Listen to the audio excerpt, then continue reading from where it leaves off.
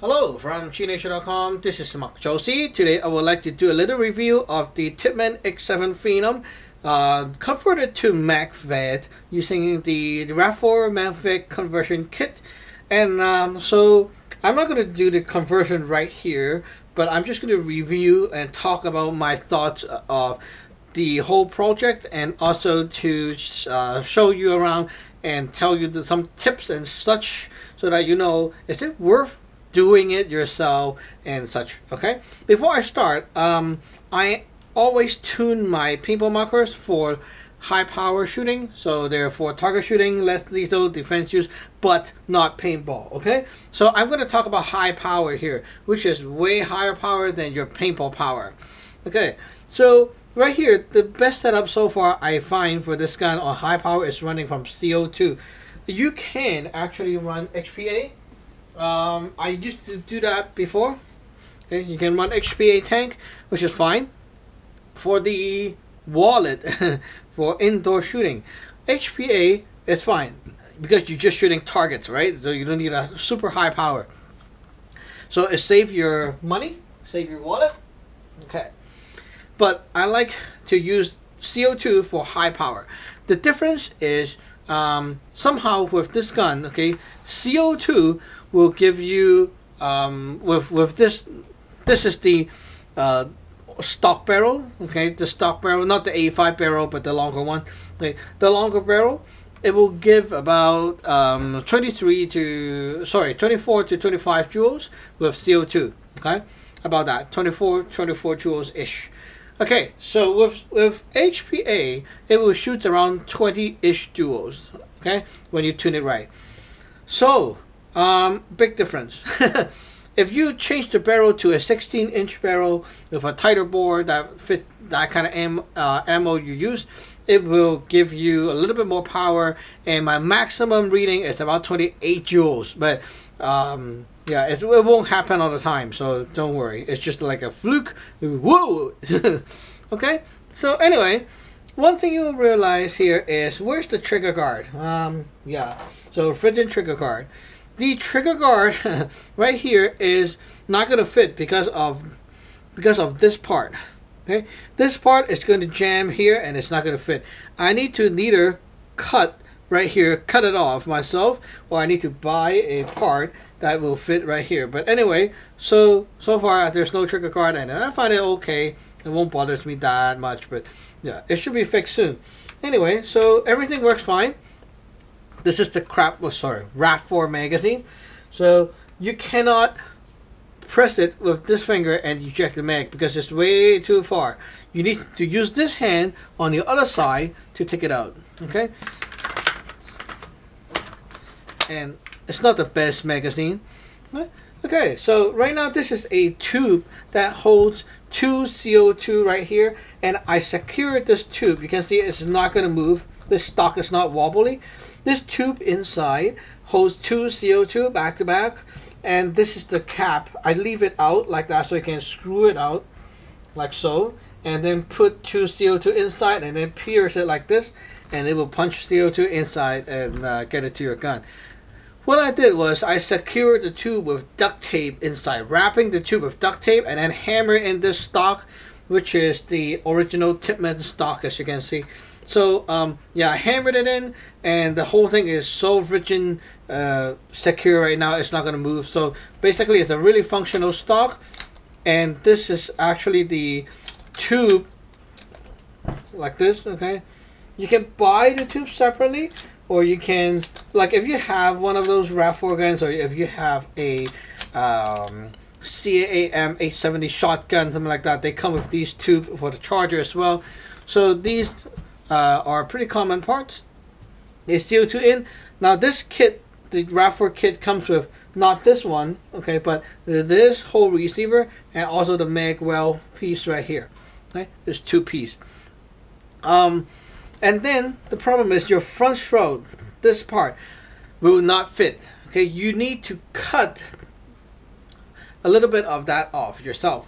So I was too lazy to pull out my Dremel and this cutter. So what I did was I used a knife to kind of saw a groove into the rail, and then I took a wrench and go bang and then snap it off. So it worked, but it took me a little bit of effort.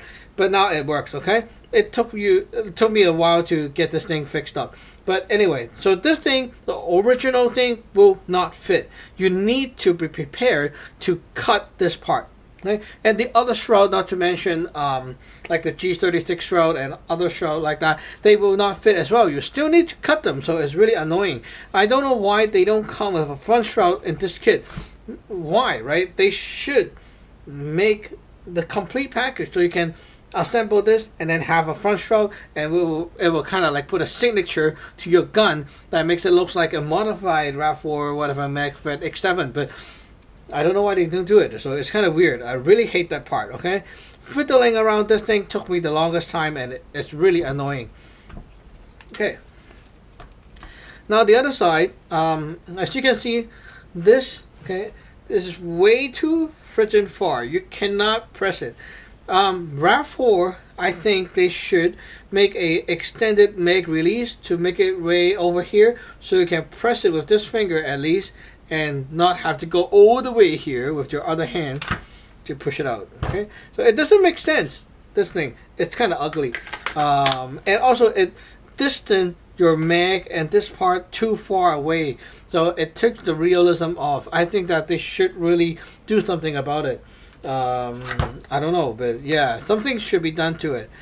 Okay, so now what's the good stuff about it is that the RAV4 magazine is pretty sweet in a way, but they do look kind of crappy in a way. The plastic is some cheap shit ABS plastic kind of thing. It's not really so serious looking. When you hold it in hand, it feels like kind of toy grade plastic.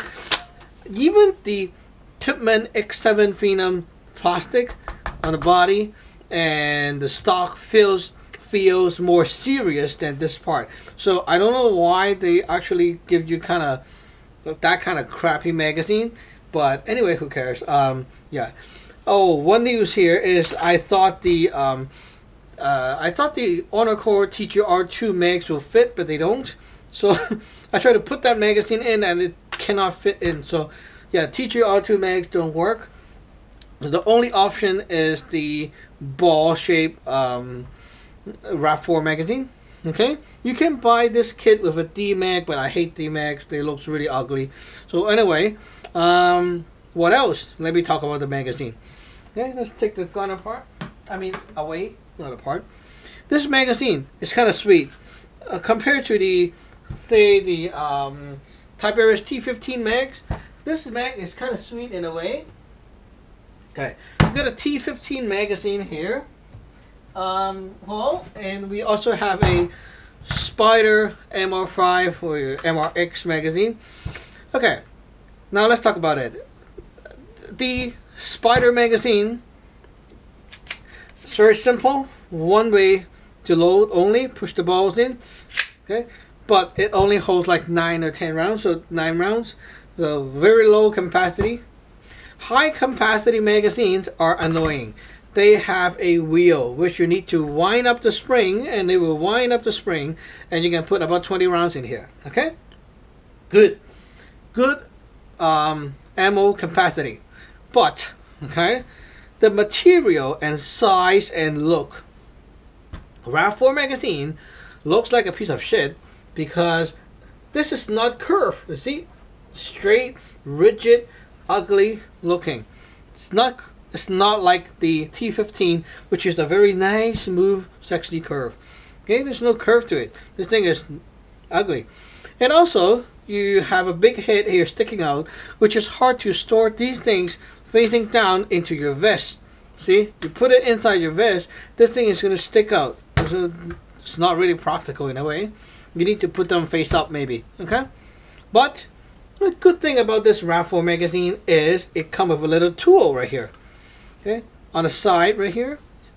Now you get to use your finger and try to get this little tool out. Just clip my nail, so it's kind of hard, but oh damn it. Okay, you can get it out by using your finger. If Okay, there we go. If you don't clip your nail. Anyway, so there's a little tool here.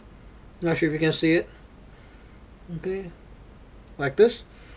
This tool is for putting into this spot here, and then you can screw it.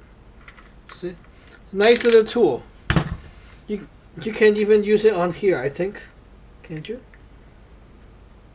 Oh damn. Yeah, it kind of worked on the T15 mags too. But anyway, you get the idea, right? And then you snap it back. There's a magnet in here that holds it in place.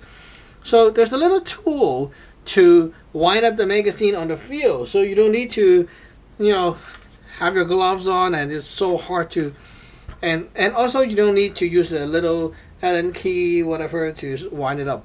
So I think the RAV4 magazine is more sensible in a way with that kind of thing.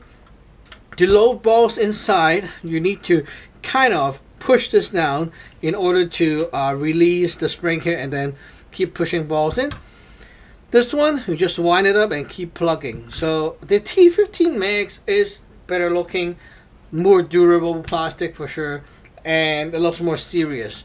The RAV4 magazine looks like crap, but the only good thing about it, I think, is the little tool right here, and also it holds 20 rounds instead of 19.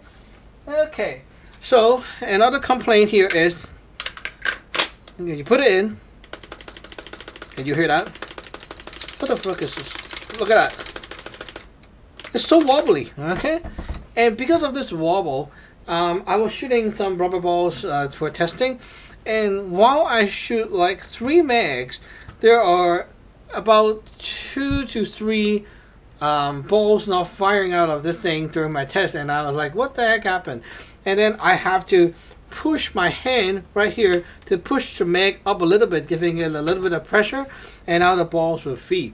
So the problem is, should be the spring not strong enough, or the ball's not pushing up, or this thing is not really in place all the time, and somehow it doesn't feed up all the time.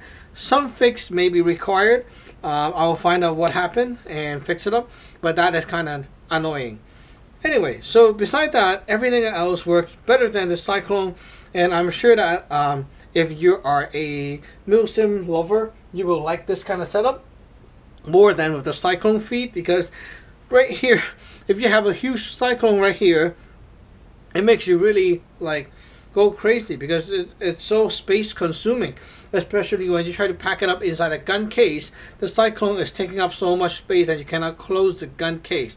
Now this is much flatter, and you can now pack it up nicely and neatly. So I really like this idea of changing this thing to a mag fed. My next project will be to fix up the friggin' guard, and also find out the problem with the mag fed, and I think that will be pretty good enough for now. Okay, so basically I'll update you guys of what happened later, and stay tuned for my future review. Thank you for watching. Remember to subscribe and like. Bye.